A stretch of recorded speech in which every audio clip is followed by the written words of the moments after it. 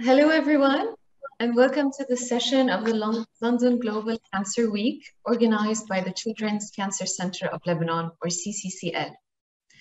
Our 2-hour session is very rich and diverse today, where we have 6 leading speakers tackling cancer control in the MENA region and how cultivating cross-regional relationships can enhance it. At the end of the session, you'll be able to get an overview of cancer control initiatives, best practices for cross-regional collaborations and partnerships, and their importance in crisis settings, as well as the importance of advocacy in cancer control. And finally, a beautiful and inspiring talk from a childhood cancer survivor. I want to thank you all for joining us. Just a few housekeeping notes before we start. Please keep your microphones on mute while the speakers are presenting. Please use the chat option on Zoom to add your comments or questions during the session. We will have time at the end of the session for questions and answers to the speakers. So please, you can then also use the raise hand if you prefer to speak on the microphone and on the camera. Our session is recorded, as you can see, and thank you for consenting to that. My name is Karen Khouri, and I am the Public Relations and External Affairs Manager at the CCCL. The Children's Cancer Center of Lebanon, or CCCL, is a leading national organization dedicated to the treatment and support of kids and adolescents with cancer. In addition to being a national advocate of childhood cancer control and a leading NGO in Lebanon and the region. Inaugurated in 2002, the CCCL supports almost 50% of children with cancer in Lebanon, including non-Lebanese coming from the Arab region and refugees, and with ages ranging between few months old up to 18 years. The CCCL covers all treatment costs of patients without any discrimination, even costs beyond those covered by third-party payers. And we ensure quality service to patients in accordance with global standards, leading to an amazing 80% average cure rate, similar to that in developed countries. Champions from the CCCL who organized our session today are Imad Al-Haji and Aya Sofia Khairallah, and I want to thank them very much for putting this beautiful session together. And a warm thanks to our distinguished speakers. Without further delay, allow me to present our first speaker for today, Dr. André Elbaoui, who is the Technical Officer for Cancer Control at the World Health Organization. Dr. Elbaoui is a medical doctor, specialized and double board certified in surgical oncology. He joined the World Health Organization in 2015 and now serves as the focal point for cancer program at the WHO headquarters in Geneva. In his current position, Dr. Elbaoui is responsible for the implementation of the 2017 World Health Assembly Resolution on Cancer Prevention and Control. He is also the executive editor of the 2020 WHO report on cancer and has supported additional WHO publications on broad topics ranging from guidance on cancer prevention to access to cancer health products. He also led the development of the WHO IR priority setting tool for cancer control, workforce optimization strategies, and other tools to support capacity building. He also led the launch of the WHO Global Initiative on Childhood Cancer in 2018, which is now being implemented in more than 30 countries. And he supported the launch of the WHO Global Breast Cancer Initiative in 2021, and the implementation of the WHO Cervical Cancer Initiative based on the World Health Assembly resolution on the global strategy to accelerate the elimination of cervical cancer. Dr. Elbaoui, welcome. The floor is yours.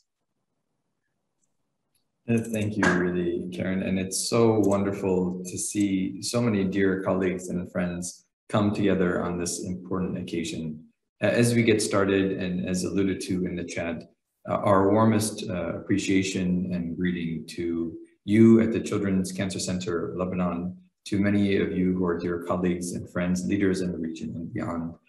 This is a very important occasion. London Global Cancer Week is a moment to come together as a community, but also to spend time and reflect on what has happened in the Middle East. For the next about 12 minutes, I'll focus on the broader global and regional context and close perhaps with some thoughts on next steps. The talk is organized in these three areas. First, to understand what is the global cancer burden, what are variations between Europe and the Middle East, and what is the relevance in cancer control planning. Second, what are some of the priority interventions for us to consider as we look to address the cancer burden for children and for adults? And finally, how can we come together as a community to drive progress? To begin, these are figures that we all know well. The map itself that shows that in Europe and in the Americas, there is a very high cancer burden, that if a person of a specific age range has a significantly higher risk of developing cancer in their lifetime than what we see in Africa or certain parts of Asia. But the numbers perhaps don't tell the full story. The best way to understand it is in this regard, perhaps.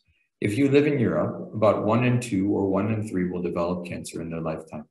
That is a tremendous and startling statistic. It does influence or impact every country, every person, and every community throughout their life course. In the Middle East, it's not that different. In fact, for many countries, it's as common as 1 in 4 or 1 in 6. So again, cancer really is a disease burden that all of us will be touched by directly during our lifetime. One always wonders why. Why is cancer so common? Why is it increasingly common in many countries? Well, there would be 3 possible explanations. First, simply that people are living longer. The longer people live, the more likely they are to develop cancer. Second, well, in fact, that populations continue to grow. If we have more children, it increases the total population and by extension, increases the total number of people at risk of cancer. Or third, we're adopting new and more dangerous lifestyles with greater exposure to risk factors.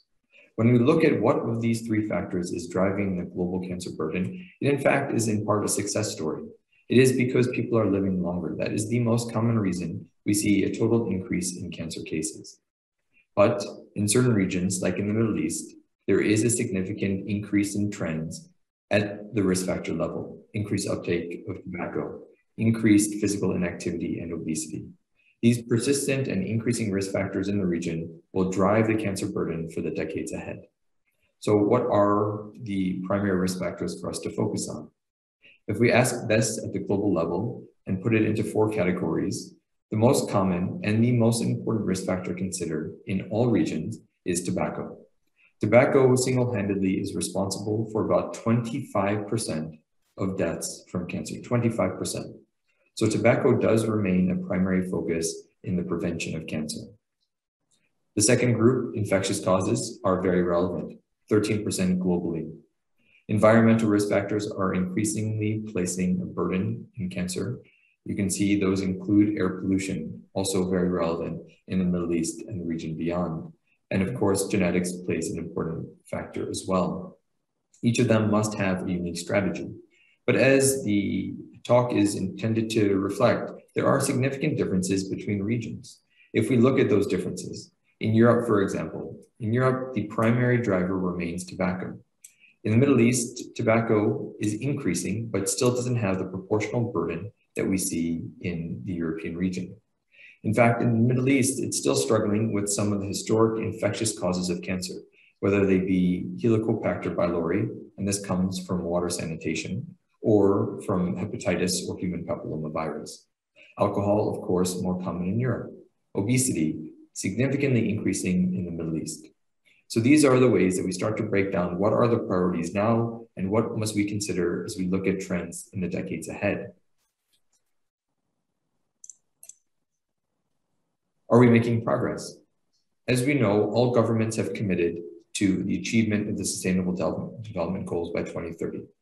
In the non-communicable disease arena, specifically in cancer, there are 2 targets that are most relevant. First, to reduce premature mortality, and second, to achieve universal health coverage. So how do we reduce premature mortality towards that 1/3 target? And is there a difference again between Europe and the EMERA region? I'm sorry for the typo, but you can see on the top in this yellow box here that the Middle East, in fact, has been stagnant.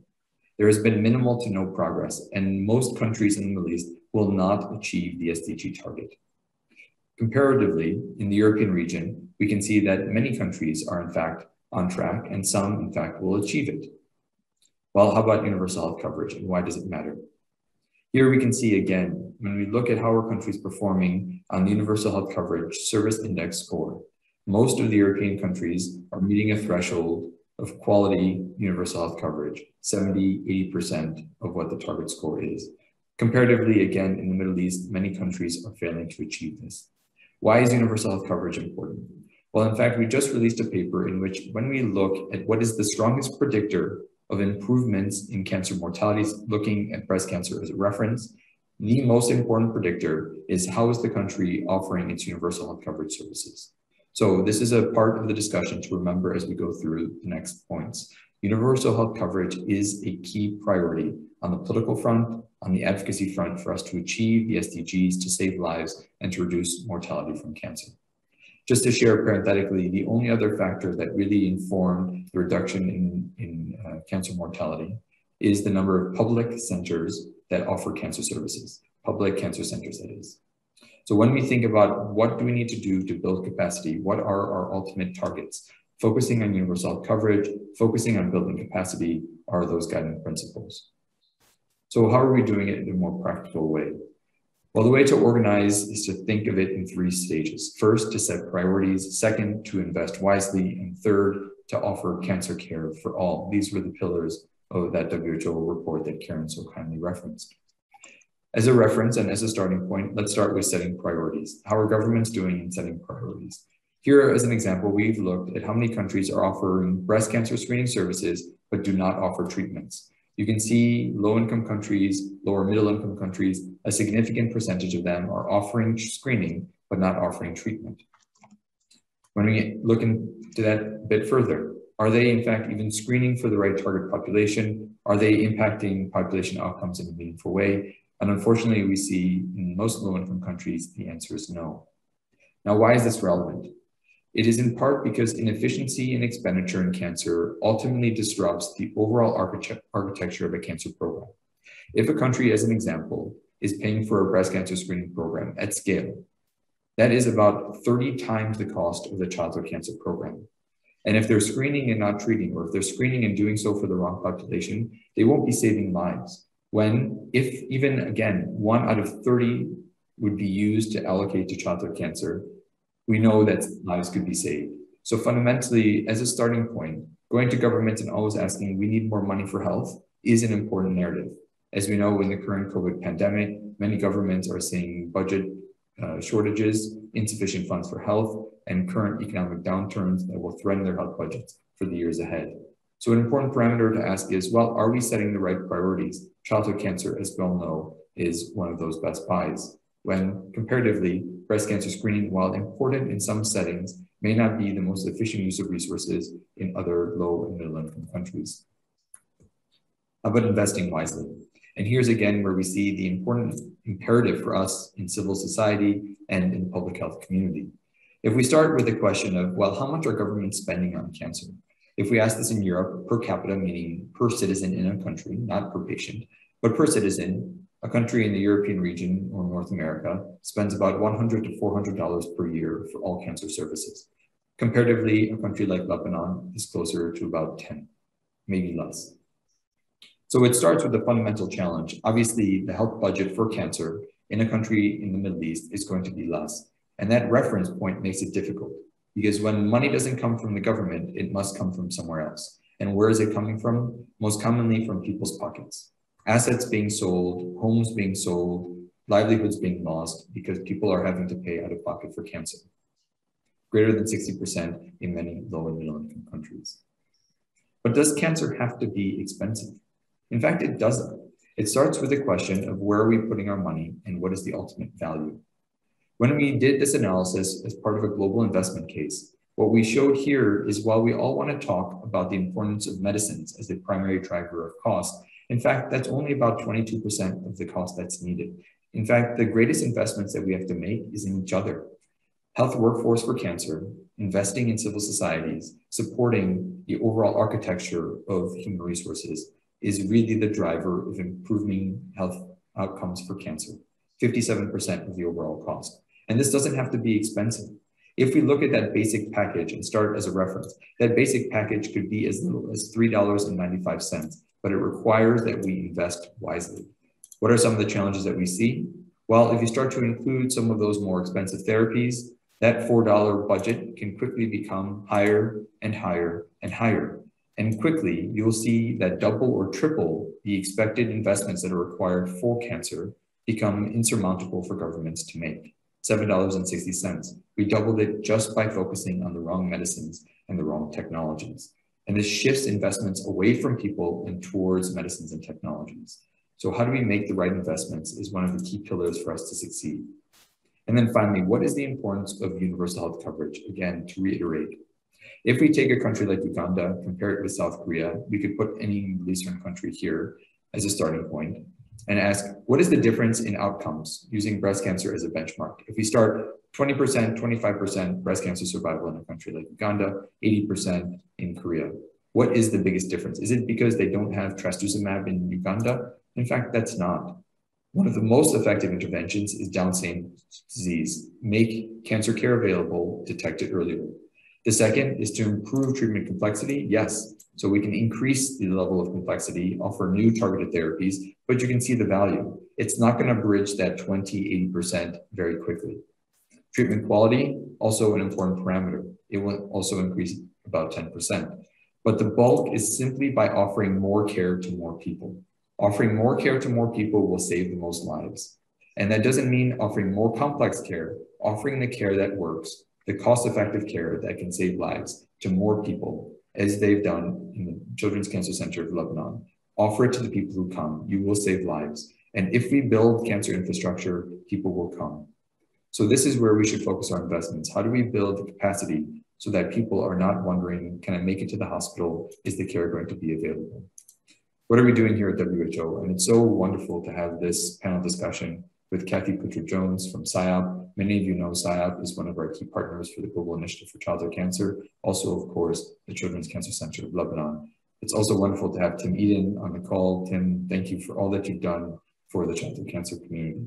This is one of the 3 childhood cancer initiatives that we've really focused our work on.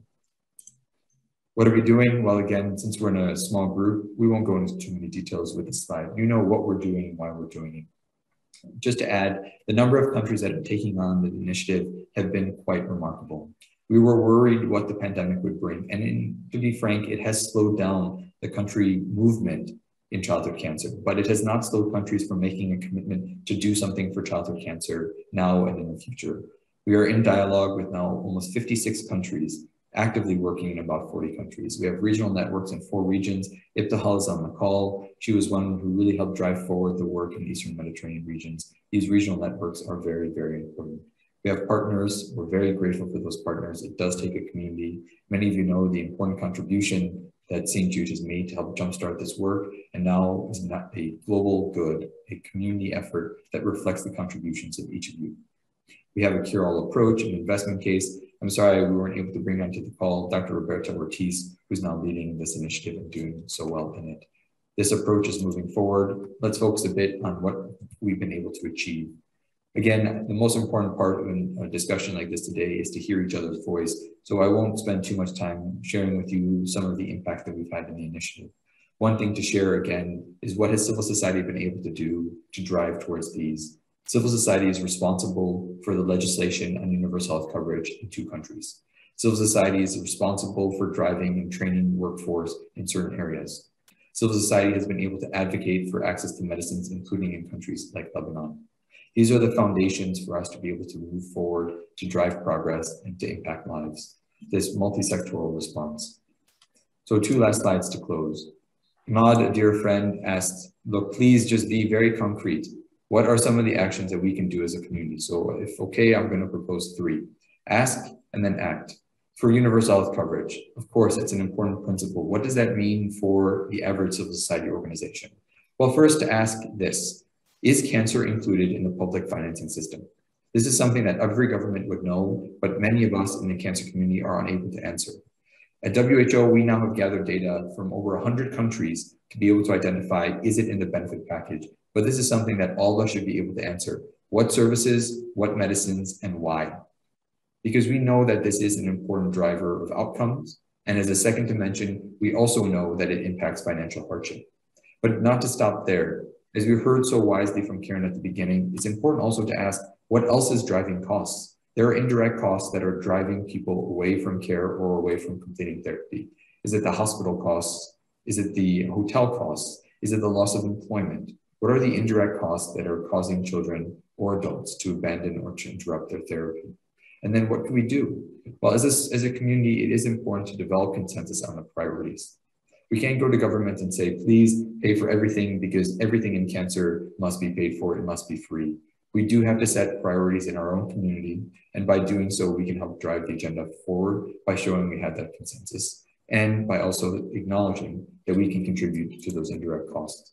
Number two, invest in people. So what are some of the things that we need to ask? Do we have a sufficient workforce? We also know that the pandemic has threatened people, the health workforce directly. The health workforce has been harmed because of burnout, absenteeism, and the emerging burden that will come from interrupted or delays in therapy because people haven't been able to get to hospitals. Do we have the right workforce? Is there support for psychosocial care needs? And if not, what do we need to do to generate them? Here again is an important interface for civil society, for hospitals, for professional societies to act. How can we influence national policies? How can we develop relevant training programs? And finally, what can we do as a community? Because for us to succeed, we must align ourselves. So we start with this question of what types of programs beyond cancer can accelerate our progress, working within child health or NCDs or vaccines or climate change. Cancer affects all and cancer is affected by all. It is a bilateral relationship. So how can we use different entry points and build richer networks within our advocacy communities? That is an important consideration if we are going to succeed. One last comment on ACT. So this is a tricky one. We both have to be patient and not patient. Universal health coverage takes time. Most European countries, it took 50 years for any semblance of universal health coverage to be achieved. We're asking governments to achieve it within the SDGs in a 10 or 15-year time period. That is incredibly difficult. But at the same point, we know that crises offer us a new opportunity. In fact, if you look at the European region, one of the most transformational moments, and very unfortunate at that, but one of those moments that really framed health as a priority was World War II. And we're all wondering what's going to happen as we emerge from COVID. Is this the right time to shift the political dialogue back to health fully? So this is, again, where civil society can take a lead and leverage the opportunities. And then finally, let's continue to build this social movement. This is a photo of someone I met at a cancer conference as he was sitting outside, a homeless person. You can see cancer is a very personal disease. We know this. But we also get caught, and this is not for this group, within the broader community. We often focus on those big ticket items, those emerging cures, without stopping to ask, are we meeting the needs of people with cancer? Are we meeting the needs of those affected by the disease? All of you are doing that. But when we go to larger meetings, let us challenge each other and say, please let us make sure that people affected by cancer remain at the center of our work. This is exactly what Karen so nicely started. And in fact, we're very excited to also hear from the person impacted by cancer later today. So thank you again for the opportunity. Really, as all of us know, what Lebanon has been through has just been so difficult to see from the outside. And we at WHO remain very engaged to see how we can support the needs for the cancer community in the country. Thank you for coming together for cancer, for the region, and for our dear colleagues at the Children's Cancer Center of Lebanon. Thank you, Karen, back to you. Thank you, Dr. Andrea. This was really beautiful, beautifully structured, and I'm sure I already noted some questions, and I'm sure a lot of our attendees also enjoyed it. Moving on to our second talk today, I'd like to present to you Mrs. Hana Sha'ar Shaib, who is the General Manager of the Children's Cancer Center of Lebanon and the board member of the Union for International Cancer Control. Mrs. Hana is an exceptional leader and advocate of childhood cancer. She has led the CCCL for almost 20 years into becoming one of the region's leading reference centers for the treatment and support of kids with cancer without any cost on their parents or any discrimination and only dependent on donations. Year after year, Ms. Hana was able to ensure a growing number of patients supported, increased fundraising, and motivated the team and enhanced quality management system to cope with the various challenges. Even with the many crises in the region, she was able to mitigate risks and ensure childhood cancer patients have adequate access to care and treatment through partnerships and high-impact agreements with stakeholders in Lebanon and the region to develop the status of cancer control. She led setting up the CCCL UK Limited in 2014, a UK-based charity, where she also sits on its board of directors and emphasizes her commitment and agility in resource mobilization and global reach. In October 2020, Ms. Hannah was elected as a member of the UICC Board of Directors. Ms. Hannah, it's a pleasure to have you with us today. I'm going to hand the floor, it's yours. Thank you, Karen, and thank you so much, Dr. Elbawi, and all the speakers for participating with us today. It's really a pleasure. I seize this opportunity to thank Karen, Imad, and Aya for organizing this session. And yes, true, despite all the challenges that Lebanon is passing through, we are still being able to organize such sessions and to stay committed to our mission and raising awareness so that we ensure that our mission continues in saving the lives of children diagnosed with cancer. Throughout the recent years, the Eastern Mediterranean region witnessed active and impactful collaborations that brought forth a variety of initiatives and innovations for cancer control. But all through the whole continent, from prevention and early detection programs to access to quality treatment and support to palliative care and cancer survivor programs, the region is still leveraging multi-sectoral partnership even across countries. Today, I would like to highlight the most important factors for NGOs that contribute to successful collaborations and partnership for cancer control. Dr. Elbawi mentioned how important it is for the civil society to remain active, and this is what I also want to concentrate on. Another aspect that I need to highlight is the importance of NGOs acting fast, efficient, and effectively to create impact, because as we all know, cancer doesn't wait. Through my role as the General Manager of the Children's Cancer Center of Lebanon for almost 20 years and being actively involved in the Union of International Cancer Control since 2018, more so as a board member for the last year, I have witnessed firsthand how impactful global multi-stakeholder conversations, initiatives, and partnerships can be. And more importantly, how much of a crucial role all NGOs have to play in creating this impact. A first example of that is the Children's Cancer Center of Lebanon, CCCL itself, which was founded by a visionary group of philanthropists who wants to save the children's lives and based the foundation on a partnership with a national and regional medical center, that is the American University of Beirut Medical Center, for service delivery, and the global research pioneer, that is St. Jude Children's Research Hospital. The CCCL efforts throughout the years influenced the status of childhood cancer control in Lebanon, as it offered full-fledged solutions treating and caring for kids with cancer and their families, in addition to promoting awareness about the disease and empowering healthcare workers and childhood cancer advocates through capacity building. Focused on our mission, the Children's Cancer Center of Lebanon also was able to identify the gaps for childhood cancer control in the country and reached out to partners with all the stakeholders to fill these gaps. First, we reached to the government through the Ministry of Public Health, an ongoing and evolving partnership which has yielded impact in childhood cancer control strategies, increased access to treatment and care, and brought forth joint projects for continuously driving the strategy towards an impactful direction. We have around 450 new childhood cancer diagnoses are made every year in Lebanon, and all of them have access to treatment. Second was the healthcare workers and hospitals to continue empowering them, ensuring adequate and quality service to patients, because with a cure rate for childhood cancer that reaches 80%, this is thanks to all their efforts in doing so. Other NGOs to grow the cause and increase needed support and contributions through developing projects for growth and greater patient benefits and satisfaction. Even with the Syrian crisis that happened in 2011, the influx of refugees to Lebanon All the refugee children diagnosed with cancer and who have no health coverage at all were treated and cared for at the CCCL in Lebanon totally for free.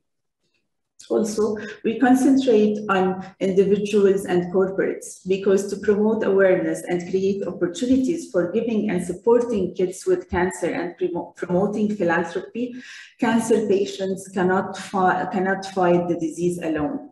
We need each other and we need to be together and united for cancer patients. The CCCL, as mentioned by Karen, is solely dependent on donation to fulfill its life-saving mission.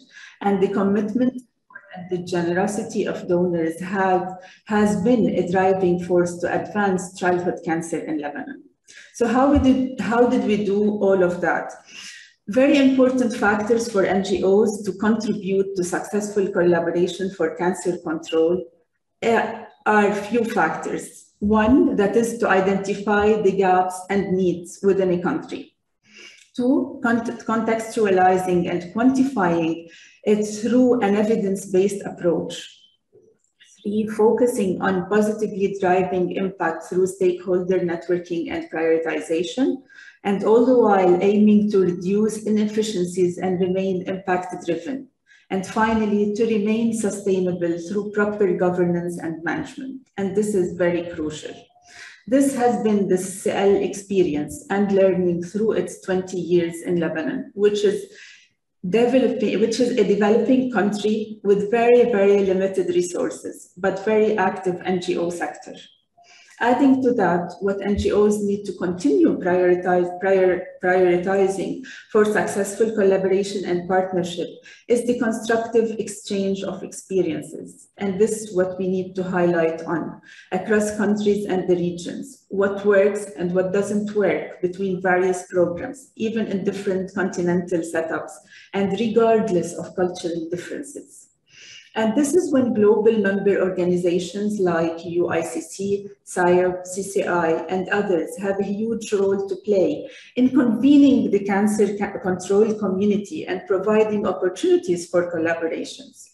Through my involvement with the UICC, I witnessed firsthand how beneficial and essential global convening events can be in cultivating relationships among the cancer control community, aligning objectives and creating more impact across the world, providing great opportunities for partnerships and empowering the cancer control community with capacity building. And to this, we have many examples. In our global world today, NGOs cannot survive and thrive without outreach and exchange of data and experiences. Just 2 days ago marked the first anniversary of the launch of the WHO Global Strategy for the Elimination of Cervical Cancer, a strategy that identifies clear global targets by 2030 for a breakthrough in global cancer control, that is 90, 70, 90 targets of this strategy. We need to reach a percentage where 90% of girls fully vaccinated with HPV vaccine by age of 15 years, where 70% of women are screened with a high performance test by 35 years of age and again 45 years of age, where 90% of women identified with cervical disease receive treatment. Just we want to imagine how many lives we can start saving if we start action today and now. The UICC had been a major driving force in increasing conversation and action for the elimination of cervical cancer. Thanks to their World Cancer Day, the 21-day challenge revolving around cervical cancer awareness, the CL team was inspired to develop a program for children in Lebanon to receive the HPV vaccine. Through an empowering governance, close connections with specialized healthcare professionals and pharma, proactivity and efficiency, the CCCL was able to launch its HPV vaccine program on World Health Day, April 7, 2021. The program promotes awareness about the HPV about cervical cancer in general and the importance of the HPV vaccine and ensure its access and coverage of the vaccine to children in Lebanon. We started providing the vaccine to childhood cancer survivors, the survivors who are at the Children's Cancer Center of Lebanon since April, and planning to take the program nationally with partners' support next year. This example actually brings me to my second point today, which is the importance of NGOs to act fast, efficient, and effectively to create positive impact. Despite the challenges that we face every day in Lebanon and in the region, we are at the CCL discovering, adapting, and while we were at the CCL discovering and adapting to the COVID and the new normal that had been created, proactivity and efficiency were our contingency assessment and planning, they all were the key in order for us to act quickly. To be able to successfully develop such plans and being efficient and have efficient reactions, it's important for every NGO to always have the following: to set the priorities, also as mentioned by Dr. Elbawi, to empower the teams, and to have an operation that is up to date. And this is a process and a journey which NGOs need to take. It will require a lot of effort. However, the outcome will be very promising, especially in cancer control, where so many factors are constantly changing. So NGOs have this very important role in driving conversations, collaborations, and partnerships in order to have an impactful outcome. An example I can share about agile and effective crisis management was our relief, the CCCL relief response to the blast that happened in August 2020. Only 5 days after this blast, which destroyed several hospitals in Lebanon, and where we had set a streamlined patient referral process to ensure all childhood cancer patients in Lebanon had access to treatment, medication, and care, and were all covered by the CCCL and a close coordination with all pediatric oncologists and hospitals in the country, as well as international suppliers and supporters. To conclude, cultivating cross-regional relationships for cancer control also needs alignment on common objectives, on common targets between stakeholders. We're complementing each other, and this will add to the sustainability and efficiency of these partnerships. I would like to seize this opportunity to thank the London Global Cancer Week for bringing us together from across the globe and empowering members for collaborations and knowledge sharing to advance cancer control. I also want to salute childhood cancer survivors I know who are among us today and all the cancer survivors who remain our inspiration. We have to keep our voices high, and together we can have healthier and safer communities. Thank you. Thank you, Hannah. Beautiful, beautiful talk. Thank you so much. NGOs are indeed playing a huge role in cancer control.